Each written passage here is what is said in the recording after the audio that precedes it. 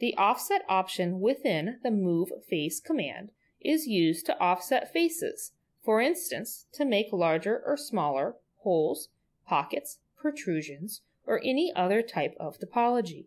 Selected faces to offset can be planar or non-planar. To offset faces of a part, select the Move Face command and choose the Offset option from the pull-down. Let's offset this geometry to be a little smaller.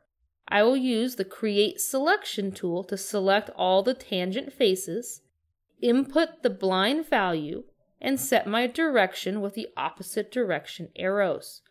Let's input a smaller value to maintain a larger distance from the hole. The offset option can be defined by a blind value or by another entity. Let's make another change this time using the Up to Entity option. I will define the offset from this hole with an offset distance value.